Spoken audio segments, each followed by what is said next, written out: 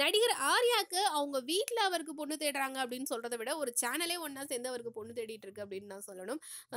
Colours தமிழ்ல வந்து இவங்களுடைய நிகழ்ச்சி "எங்க வீட்டு மாப்பிள்ளை" அப்படின்ற ப்ரோகிராம் போயிட்டுருக்கு. இதில வந்து ஆர்யாவுக்கு பிடிச்ச பெண்ண அவங்க திருமணம் செஞ்சுக்குவாங்க. 16 பெண்கள் வந்திருக்காங்க. ஸோ அவங்க வந்து எப்படி ஆர்யாவ இம்ப்ரெஸ் பண்றாங்க அப்படின்ற மாரி தான் இந்த ப்ரோகிராம் ஆரம்பிச்சதுலேருந்து இந்த ப்ரோகிராம் போயிட்டுருக்கு.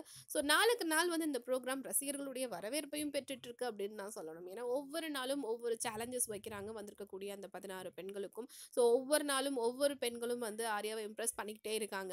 ஸோ இதில வந்து பார்த்தீங்கன்னா, நெறைய போட்டிகள், பொறாமைகள் இதெல்லாம் இருக்குது. சும்மாவே வந்து நம்ம வூட்டுக்கார யாராவது ஒரு பொண்ணு பார்க்குறாங்க அப்படின்னாவே பயங்கர கோவம் வரும். ஸோ நம்ம கல்யாணம் பண்ணிக்க போற நமக்கு அப்படின்னு நெனச்சிருக்கக்கூடிய ஒரு பெர்சன் கிட்ட நம்மள தவிர மீதி 15 பொண்ணுங்களும் வந்து பேசுறாங்க, பார்க்குறாங்க, அவங்கள இம்ப்ரெஸ் பண்ண ட்ரை பண்றாங்க அப்படின்னு நெனைக்கும்போது, நிச்சயமா வந்து எல்லாருக்குமே இருக்கும். அண்ட் அந்த மாரி தான் வந்து பார்த்தீங்கன்னாக்கா, அதில நெறைய பார்க்க முடியுது. நெறைய கேர்ள்ஸ் வந்து அந்த மாரி தான் பேசுறாங்க.